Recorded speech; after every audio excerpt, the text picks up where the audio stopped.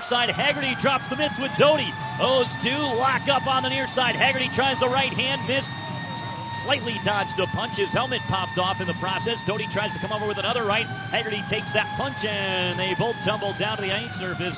Ryan Haggerty jumping in to stand up for his teammate Mike Leambis, who got hit a little bit high on Doty and a bit from the blind side as well. And I'm sure Michael Leambis will appreciate that from Haggerty about as much as anybody could. Haggerty, in fact, is actually just going to go right back to the IceHogs dressing room here. 17:03 to go in the first frame, no score.